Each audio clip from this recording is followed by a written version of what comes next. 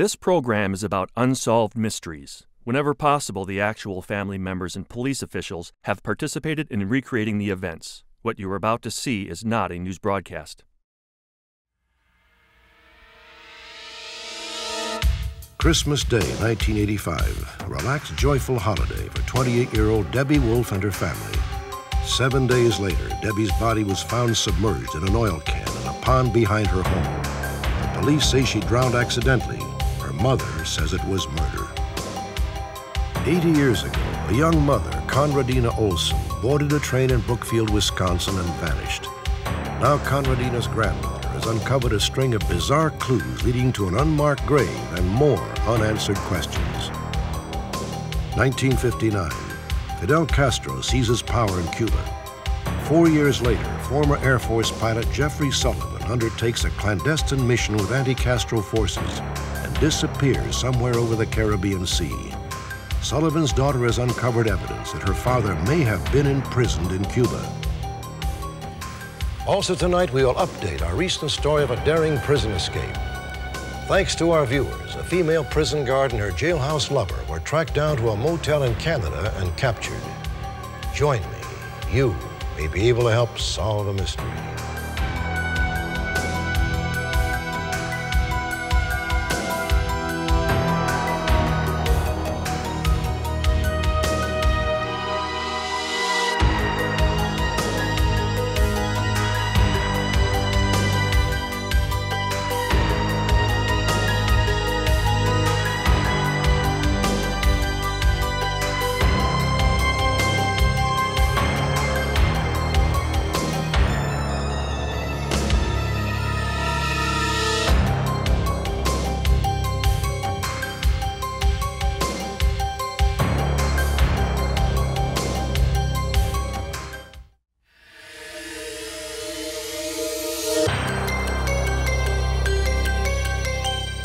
When Debbie Wolf, a 28-year-old nurse from Fayetteville, North Carolina, disappeared, her family became understandably concerned. It began as a tragic but uncomplicated missing persons case, but a number of unanswered questions hinted at a darker secret. For Debbie's family and friends, a police investigation appeared flawed. Debbie thought that helping people was the best thing in the world that she could do.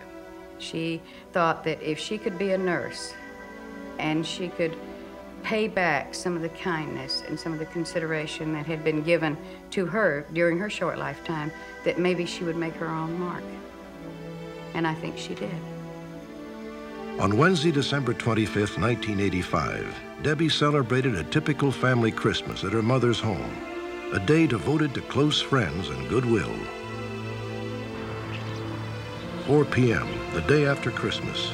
Upon completing her shift at the hospital, Debbie Wolf left work, presumably heading home. The next morning, Debbie should have been at work. She had to be at work at 8. Debbie did not go to work. Debbie did not answer her telephone. It wasn't like Debbie at all. She never missed work. She would call in if she was even going to be a few minutes late. She would call in and let them know. But they had had no word from Debbie, and I had had no word from Debbie. December 27th, the day after Debbie disappeared, Jenny Edwards drove to Debbie's home with her husband, John, and a family friend, Kevin Gorton.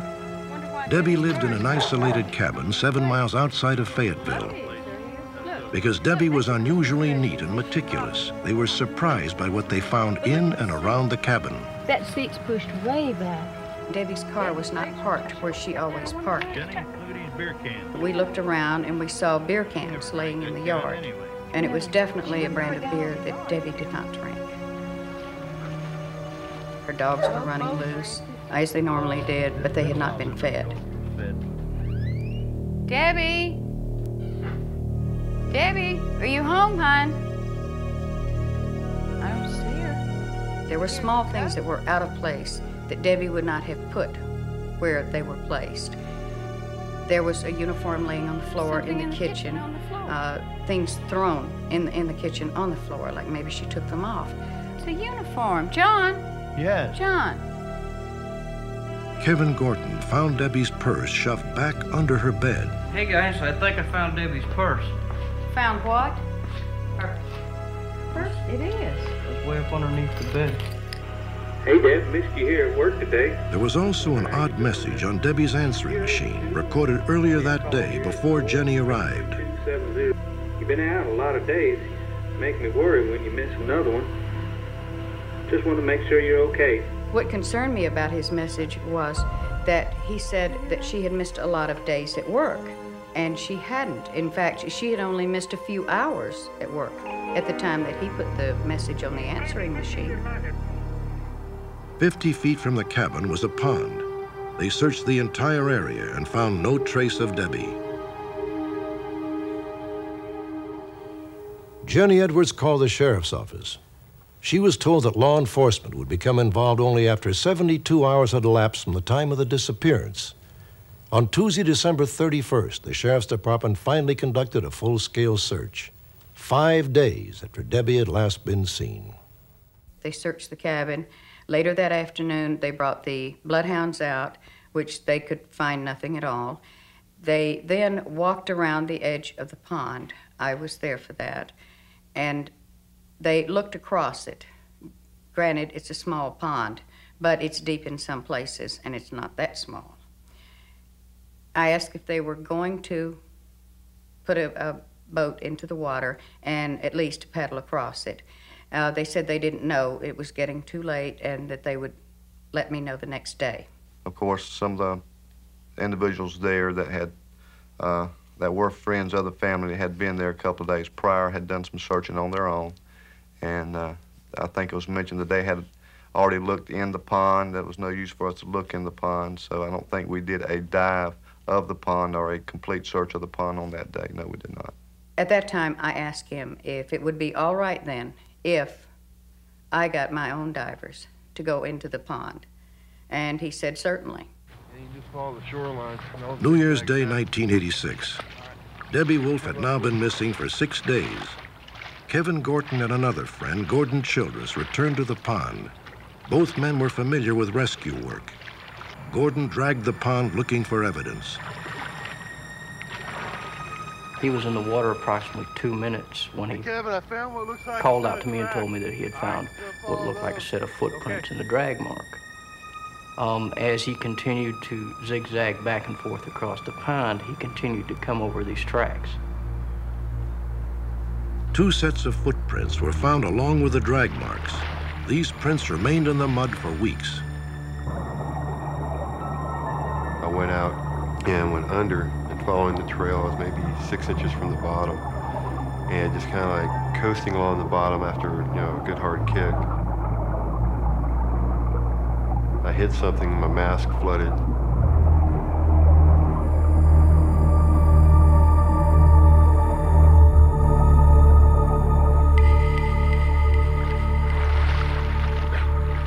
Looks like a body down here. Are you sure?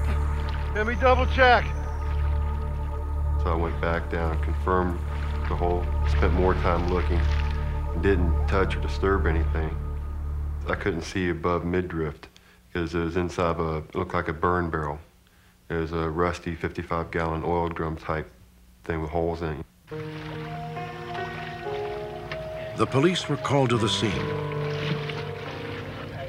The dead woman was identified as Debbie Wolf.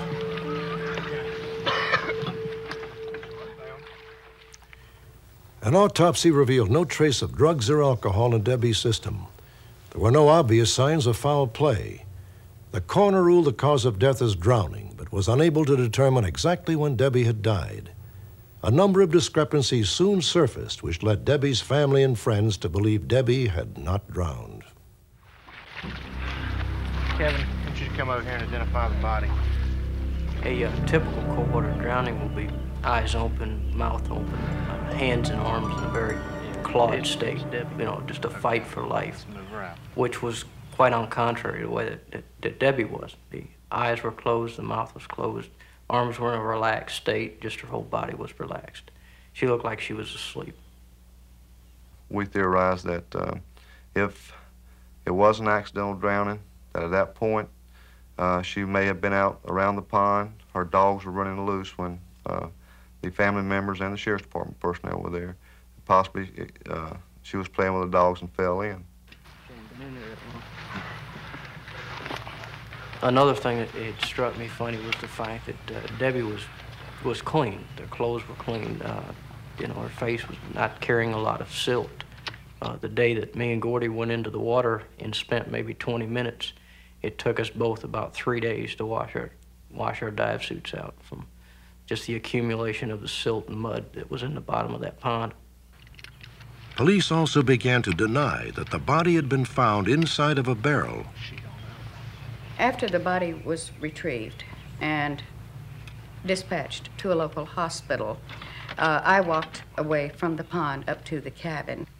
As I was walking away, they were discussing how to mark the barrel and how to bring it out then. I thought surely they would do that. I walked back out of the cabin about 10 minutes later and saw all their cars leaving. And I asked one of our friends who were there, I said, what happened? Do they have the barrel? And they said, no, they decided to leave it there. They'll get it in the morning. The next day, they went back to get the barrel. It seems that the barrel was gone. All of a sudden, it didn't exist. The same barrel that had been there the night before.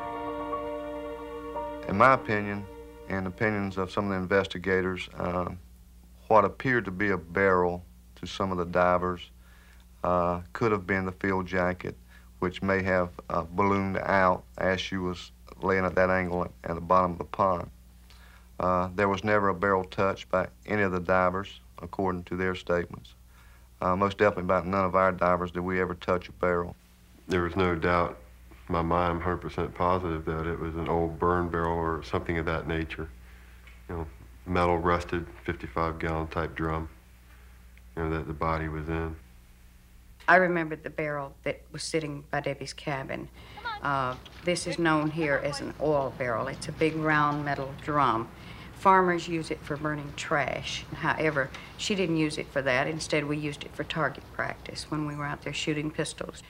After I had called law enforcement that we had located a body, I went over to the spot where the barrel was, and the barrel was gone. The indention of the barrel was still there on the ground, but the barrel was no longer there. A few months later, Jenny discovered another inconsistency. When I got a chance to examine the clothes that were on Debbie's body, I looked at them very carefully and realized that those were not Debbie's clothes. The pants were very, very much too long for Debbie. The field jacket, Debbie had owned a field jacket that had belonged to her brother, and that is a totally different field jacket than what was found on the body.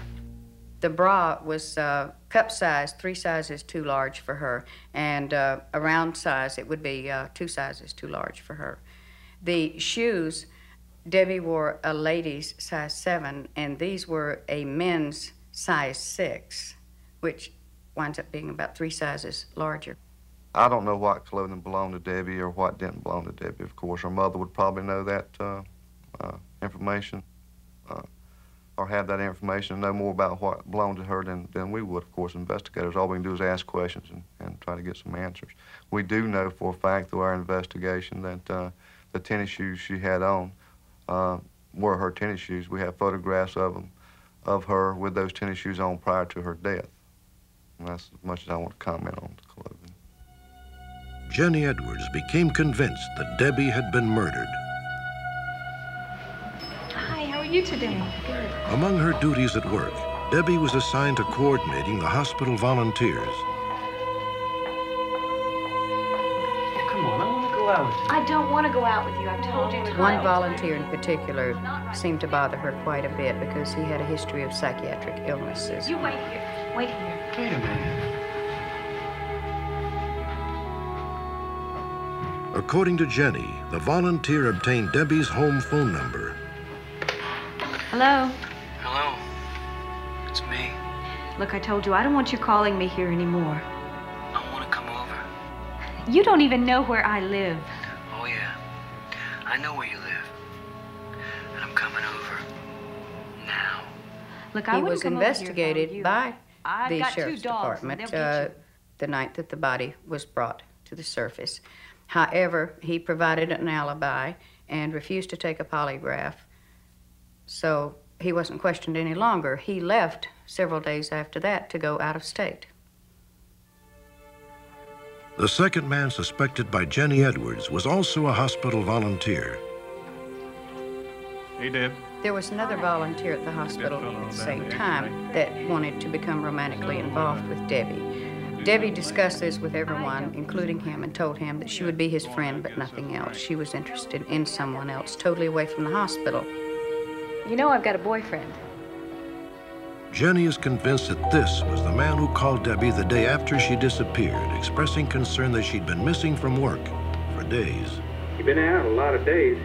Makes me worry when you miss another one. The second suspect was also questioned by police. Anyone in the family requested that we talk to or interview. We tried to interview. Of course, through the information we received through these interviews, there was nothing there that we could use in any criminal prosecution, or there was nothing there that to indicate to us that this was a homicide. What really happened to Debbie Wolf? Her mother believes she was taken hostage by one of the two suspects, kept alive for several days, and finally killed.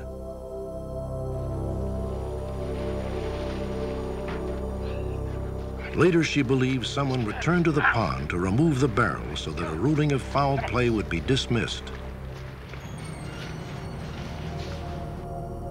And there are people out there who know what happened to Debbie. They know who's responsible. And I'm hoping that they will come forward and finally say something. Debbie was a lovely person, and she was loved by very, very many people. And I think that she has a right to be put to rest, finally. And I'd like to do that. Next, how viewer tips in Canada led to the capture of a woman who allegedly helped her lover escape from prison.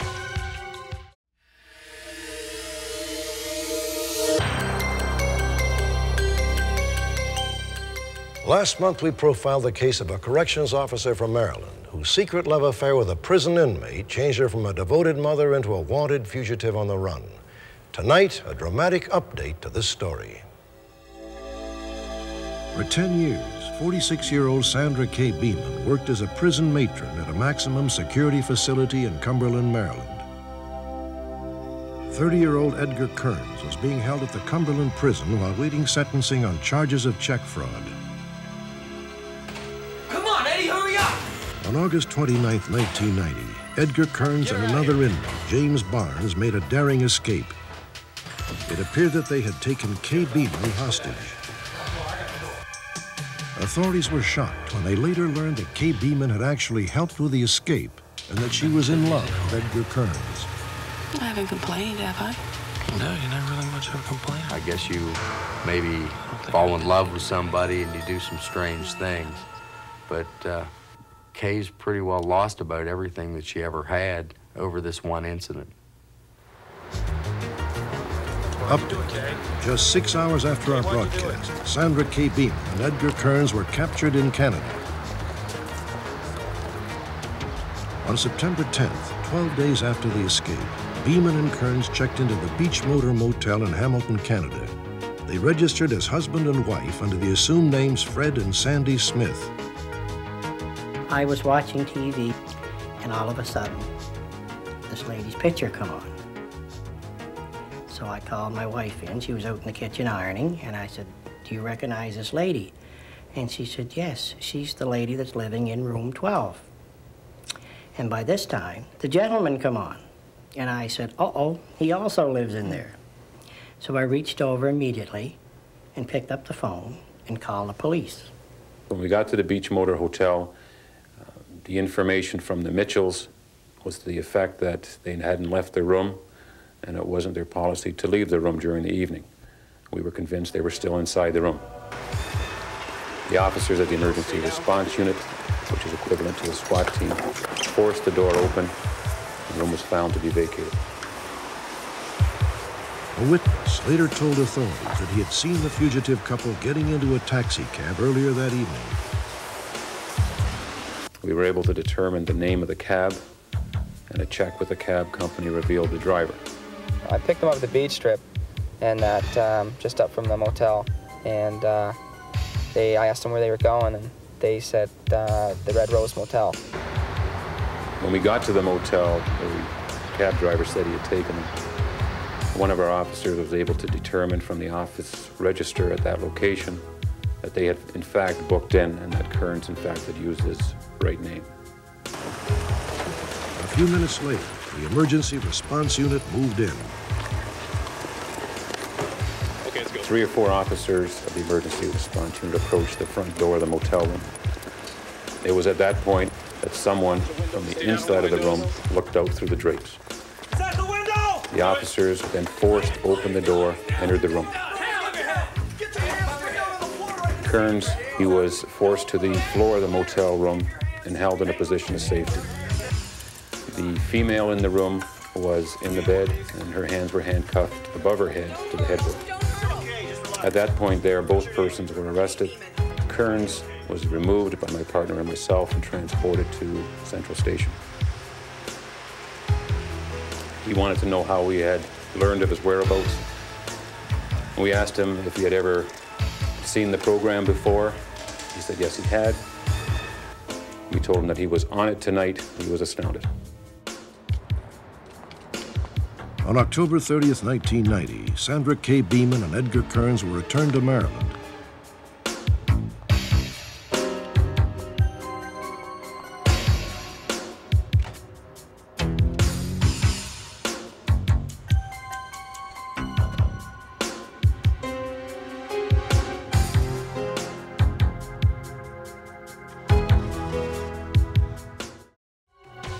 Next, a woman's search for her missing grandmother collides with a mysterious legend of murder.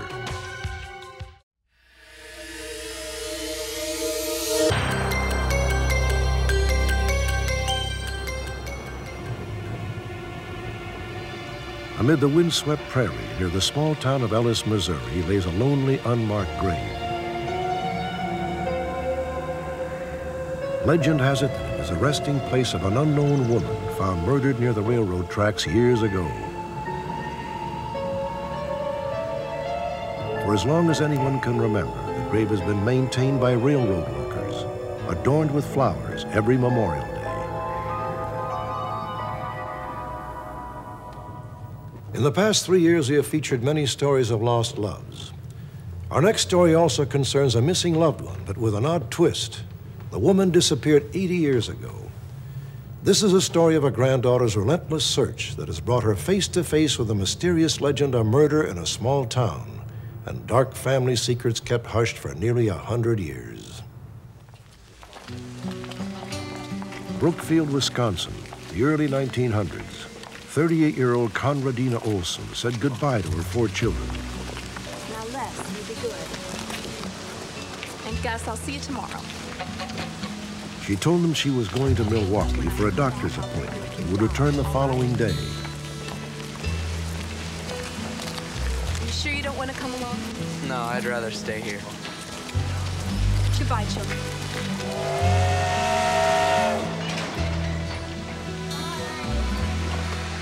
Conradina Olson's family never saw her again. For the rest of his life, Conradina's eldest son, Edwin, would regret not getting on the train that morning. He felt that if he had went with her, she would have been back. She would have come back to them. My father, he suffered for this all of his life. He couldn't accept why and how she went away. He never knew why she went away and didn't come back. In 1983, Geneva Foxer began investigating her grandmother's disappearance, hoping to find answers to the questions that haunted her father his entire life. She learned that in 1891, 20-year-old Conradina Heitman married 30-year-old Carl Olson, a railroad coachman. By all accounts, Carl and Conradina's marriage was not a happy one.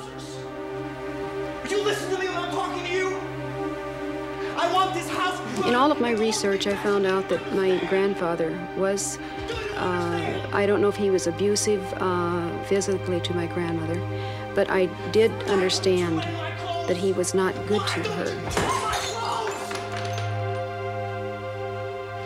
That back in those days, when there was a bad marriage, people didn't get a divorce. One of the people just walked away from the marriage. And this is actually what I had thought for many years that had happened to her. But now I don't. I feel she was taken. Something bad had to have happened to her. In September of 1985, while working at her gift shop in South Sioux City, Nebraska, Geneva had a bizarre encounter with one of her customers. From this chance meeting, a startling possibility began to emerge. This was a quiet day, and I suppose around noon, this lady come into my store. I knew there was something different about her, but I couldn't grasp what it was. And she walked around a bit. I usually let people walk around my store, so I don't, I don't bug them. And so she come up around the counter, and we got to talking, and she told me her name was Susanna. I'm looking for a Pegasus. Pegasus. And she says, well, I'm a psychic. Pegasus, or... Well, no, I'm a psychic. And just out of a clear blue sky, she said, you want to ask me about your grandmother, don't you? And I was amazed. I said, yes. And she said, do you have anything of your grandmother's here? And I said, yes. I said, I have a marriage license, and I said, I have their wedding picture. And she closed her eyes, and she says, now don't talk, be very quiet. And then all of a sudden, she said, I can see her boarding a train. I can see children crying. I can see her being beaten, and I feel that your grandfather knows what happened to her. It just kind of sent shivers down my spine. I was flabbergasted. I thought, I don't believe this. How could she know? How could she know this about my grandmother? I'm going to be making a Later, at Susanna's office, Geneva was given more possible clues about her grandmother's disappearance. You start by signing your name. Susanna told Geneva that she would soon be receiving a packet of old letters. The letters would pinpoint the year that Geneva's grandmother disappeared. Ellis has something to do about where she is at this point. She also told Geneva that the name Ellis was somehow connected to the disappearance and that her grandmother was buried in an unmarked grave. That she got on the train of... And she says, also, I see, within a year's time, you will be getting a letter from an unknown source yet not heard from, somebody you don't even know of, that is going to tell you where this grave is. Incredibly, several weeks later, Susanna's first prediction seemed to come true. Thank you. Within 2 months' time, I did get a packet of old letters and pictures also. There was many of them from in the 1800s. And within these old letters, it states there was some dissension in the marriage, and it also states that the last known heard from her was around 1910. Encouraged by this new information, Geneva sent a letter detailing her search to a Midwestern newspaper. The editors found the story interesting and printed the letter. I got in contact with Geneva when I read a piece in a monthly magazine that she was looking for her grandmother. Bill Carpenter wrote to Geneva and told her of the unmarked grave near Ellis, Missouri. He says there's quite a story about this death, and he says it is an unmarked grave, and it's along the railroad right-of-way. And when he said it's along the railroad right-of-way, I couldn't believe it. Tears come to my eyes. I just wanted to cry. Now, this was another prediction of Susanna's that came true. At the turn of the century, Ellis, Missouri was a small farming town. According to local legend, a fashionably dressed woman got off the train at Ellis. How dare you! She was seen arguing with a man. Witnesses reported that it appeared to be a lover's quarrel and that the couple stormed east down the tracks. The man was later seen returning to the station alone. He boarded another train and left town. 3 days later, the woman's body was discovered alongside the train tracks. She had been murdered. There was nothing to identify the woman or reveal where she had come from. According to the legend, railroad workers buried the woman in a field a few yards from where she was found. I want to think this is my grandmother's grave. In my heart, I think it is. And I don't know what else could have happened to my grandmother. I think with all my research, I would have found out something, anything. But this is what it has led to. And all of these predictions have all come here. How could this not be my grandmother? I certainly wish her well in finding her grandmother, but I remain rather skeptical about the story because of the fact that we have newspaper articles about the unknown grave dating from before 1910 when her grandmother apparently disappeared. This newspaper article does seem to discount Geneva's conclusion. It was published in 1888, 22 years before Conradina Olson disappeared. It describes the dead woman as being less than 20 years old. Conradina Olson was 38 when she vanished. 40 years ago, I talked to an 85-year-old man that had worked for the railroad all of his life. And he said that the lady that they found along the tracks was approximately in her 30s. I feel that it is her grandmother. That's my feeling. If the woman found murdered alongside the railroad tracks was Conradina Olson, then who was the man seen arguing with her at the Ellis train station? At the time my grandmother disappeared, I've always heard the story that my grandfather also went away for a period of time. I don't want to believe that my grandfather did anything with her. I don't believe he did. I don't want to believe it. But the way this is all coming about, I don't know what to think about it. Until I find for sure this is my grandmother, I will always have that doubt of not knowing, and I want to know. Not only for myself, but for my father. I'm going to find her. I feel that there's somebody out there that knows what happened to her, and I just want to know. When we return, the disappearance of an American pilot apparently on an anti-Castro mission in Latin America. One eyewitness claims he was imprisoned in Cuba.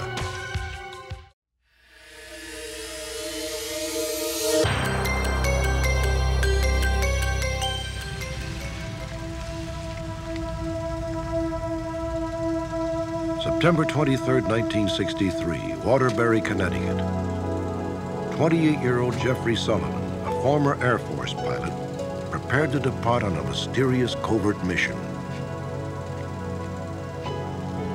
The way my mom relates it, my father was supposed to come back in 5 days. Got it all packed. Give you a call as soon as I get a chance to. I don't know if he was nervous, but he gave her his St. Christopher medal, which he wore all the time. He explained to her that this would be his last trip. Oh, I'm gonna miss you. Miss you too. And not because he wasn't coming back, but because he didn't want to be involved in this type of operation anymore. He took off that morning, and that was the last time she ever saw him. He never came back. 4 days later, Jeffrey Sullivan disappeared over the Caribbean. The mystery of what happened during those 4 days still haunts his daughter. Sherry Sullivan was 7 years old when she lost her father. And I'll talk to you in a couple days. Today, Sherry is a private investigator living in Bangor, Maine. For the past 6 years, she has sifted through a labyrinth of bureaucratic red tape and false leads, hoping to uncover the truth of her father's fate. No one wanted to say he wasn't coming back. As it rolled into the years, it was the kind of thing that just wasn't talked about. I mean, no one knew what to say. And none of us were ever allowed to go through a grieving process because, as far as we were concerned, he wasn't dead. Jeffrey Sullivan enlisted in the Air Force when he was 18. In 1957, he earned his wings. 2 years later, Sullivan received an honorable discharge and became a freelance commercial pilot. That same year, Fidel Castro's revolution triumphed in Cuba. The communist threat was now only 90 miles from American shores. Almost overnight, both U.S. government-backed and independent covert operations were launched to undermine Castro's regime. One of the men involved in these operations was 37-year-old Alex Rourke, a journalist and photographer from New York. By writing a series of articles about Cuban exiles, Rourke became active in the campaign to overthrow Castro's new government. Jeffrey? Yeah, Alex Rourke. Hi, Alex. Thanks. Nice to meet you. You too. In 1961, Jeffrey Sullivan and Alex Rourke met. Rourke soon hired Sullivan as a pilot for his clandestine anti-Castro activities. When Jeffrey Sullivan shook hands with Alex Rourke, he sealed his own fate. After the Cuban Revolution, a staggering array of anti-Castro operations sprung up in the United States. Many of them were organized by shadowy characters. It was a murky underworld of these clandestine operations in which Jeffrey Sullivan became caught up. March 1961. U.S.-backed Cuban exiles prepared to invade Cuba at the Bay of Pigs.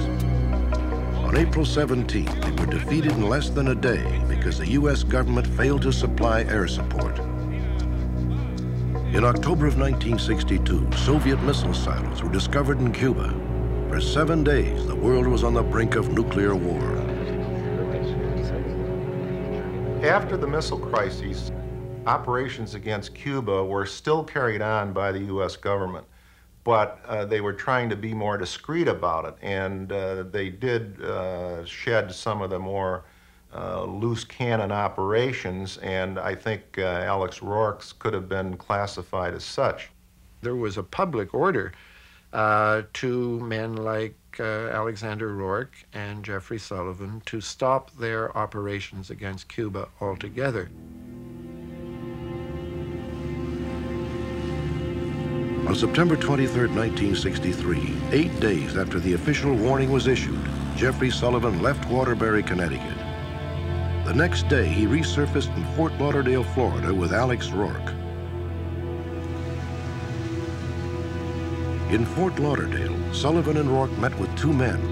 One of them was Frank Sturgis, who had also been named in the public warning. Years later, Sturgis would become well known for his role in the Watergate scandal. Rourke told me he did buy a B-25 bomber, and he wanted to take the B-25 to Nicaragua.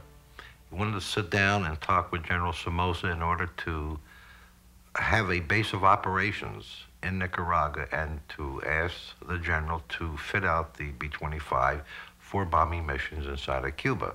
I'll need to see your Sturgis convinced Rourke that they should first meet personally with Nicaraguan officials.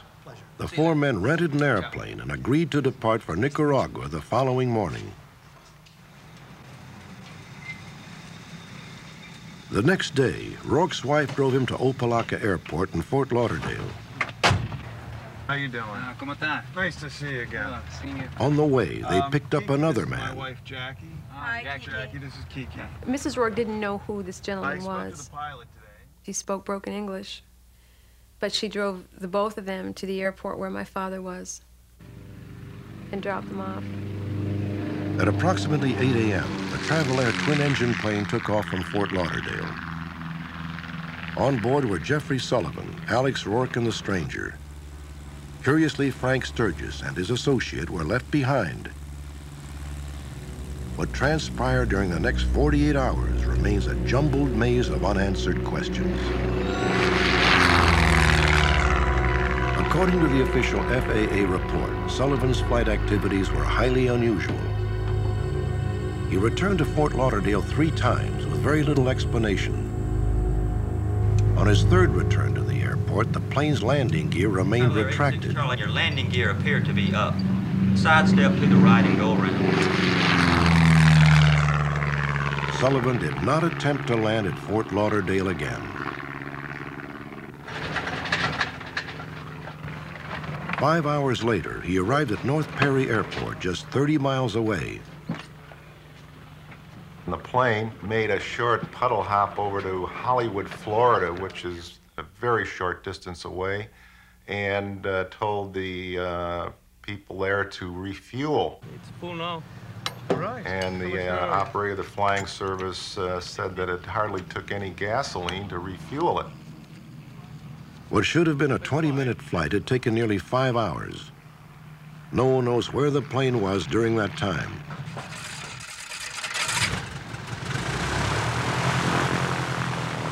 At 1:30 p.m., Sullivan and his companions departed North Perry. The official flight plan listed Tegucigalpa, Honduras as their final destination. Sullivan next contacted the tower at Miami International Airport. At 3:43 p.m., he filed a revised flight plan listing Tucumán, Panama as his destination. Sullivan attempted to file a flight plan for a destination that was some 2 hours beyond the normal range of his aircraft. When he was informed of this by the air traffic controller on duty, he then changed his destination. However, this destination was also well beyond the range of the aircraft he was flying. 7 hours passed, again with no accounting for the plane's whereabouts. At 10:22 p.m., Sullivan contacted the Miami Tower once more. This time, he filed a flight plan for Belize, British Honduras. Traveler 86 Charlie. The official FAA report states that he refueled just after midnight in Cozumel, Mexico. This was the last official sighting of the plane. Jeffrey Sullivan and his companions were assumed lost at sea.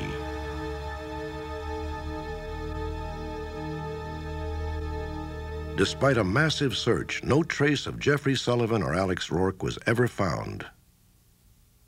Reviewing this file, the name came up for it. 23 years later, Sherry Sullivan and her attorney, Carl McHugh, petitioned the United States government for information concerning Sherry's father. To date, they have received over 5,000 pages of documentation from 14 federal agencies, including the FBI and the CIA. Okay, that's the national security. Very shortly after we initiated our Freedom of Information Act request to the FBI, my attorney spoke with an FBI agent on the phone who wanted to question him about whether he really wanted to get involved in this type of thing, suggesting that maybe we'd be better off if we didn't. He indicated that we were opening a can of worms, as he put it. More than a third of the 800 pages received from the FBI were censored. According to Sherry Sullivan, information found in these documents indicates that at least another 400 pages exist, but were withheld for national security reasons. It made me more curious. It was almost really the confirmation we were looking for, in a way, saying there is something here. In the FBI documents, Sherry found the name Floyd Park. When she reached Park by telephone, he told Sherry he had seen her father 2 days after he reportedly disappeared. All right. Till next time. Have a good flight. Good luck. Floyd Park indicated that he had seen my father and Alex and a Spanish fellow in Belize. We have not been able to verify the identity of Floyd Park, who he is really, and what he was involved in the 60s, and how my father would have known him, you know, why they would have stopped to see him. We weren't really able to get those answers from him. Sherry Sullivan only talked to Floyd Park once. She's been unable to locate him since. But Park did tell Sherry that her father and Alex Rourke might have been taken prisoner in Cuba. I think it's a very good chance that they ended up in Cuba. I mean, they have been involved in clandestine operations in and out of Cuba. Fidel Castro, from what I've heard, had a bounty out on my father and Alex because he knew what they were involved in. He knew they were going in and out of his country. So there's a very good possibility that they could have ended up in Cuba. Probably some way they landed in Cuba. In 1986, Sherry spoke with Marty Casey, who had been in Cuba 2 years after her father disappeared. I was with 2 Cuban exiles from Miami, and they met a fellow that they knew from the area. He was working in the compound. Hola. Mucho gusto. ¿Cómo estás? ¿Americano? Sí, soy americano. He recognized my American accent. I was speaking Spanish, and he asked me, "You know Rourke?" And I said, "What do you mean, O'Rourke?" O'Rourke. No, Rourke. The pilot. No, el piloto es Sullivan. No, the other guy was the pilot. He's Sullivan, which would be the way to pronounce it in Spanish. And I said, "Well, how do you know them?" And he said, "I was in jail here with them 2 years ago." Yo quisiera contarte mucho de ellos, porque I have sé no muchas reason cosas whatsoever de to ellos. doubt Quisiera it. verte mañana a la 1 en Because punto. I was the one that thought that Rourke was O'Rourke. Mañana a la 1. And I thought that Rourke was a pilot, and he was the one who corrected me. He knew, I didn't. Another name Sherry found in the FBI documents was Enrique Molina Garcia, allegedly a double agent for Castro's government. Sherry believes Garcia was the mysterious third man on the plane, and that he tricked her father and Alex Rourke into flying to Cuba. Unconfirmed reports do place Garcia in Havana years after Sherry's father disappeared.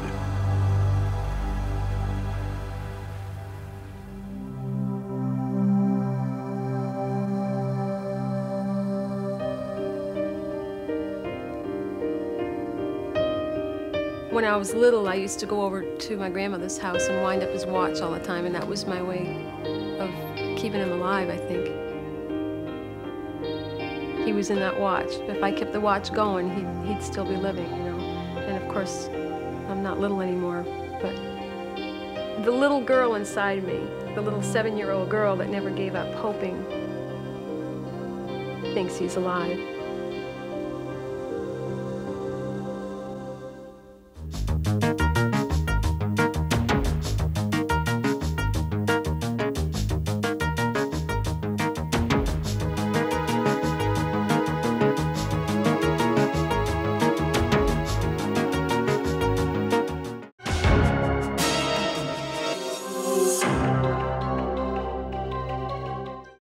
For every mystery, there is someone, somewhere, who knows the truth.